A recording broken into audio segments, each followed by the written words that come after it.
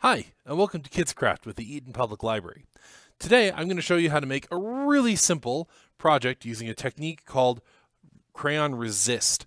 This is a technique that makes it so that paint doesn't stick to your paper where you have drawn with a crayon. This is really fun to do all sorts of different kinds of projects. It's kind of like writing a hidden or secret message.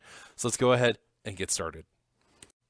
If you picked up the kit from the library, you should have a paintbrush, a white crayon, some watercolors. You'll have liquid watercolors that are in containers. You'll want to add some water to them.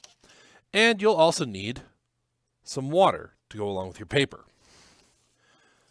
To begin, start with your white crayon and draw a message or a design on your piece of paper.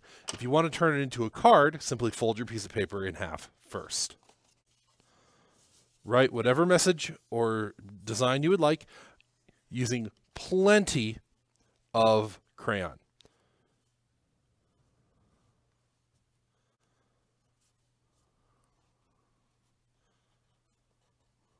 Your message will not be visible.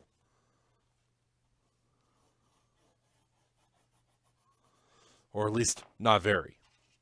Then take a little bit of the water and add it to your watercolors. Once you have your watercolors ready, begin to paint over your design. You'll find that the watercolors do not stick to the places where you drew.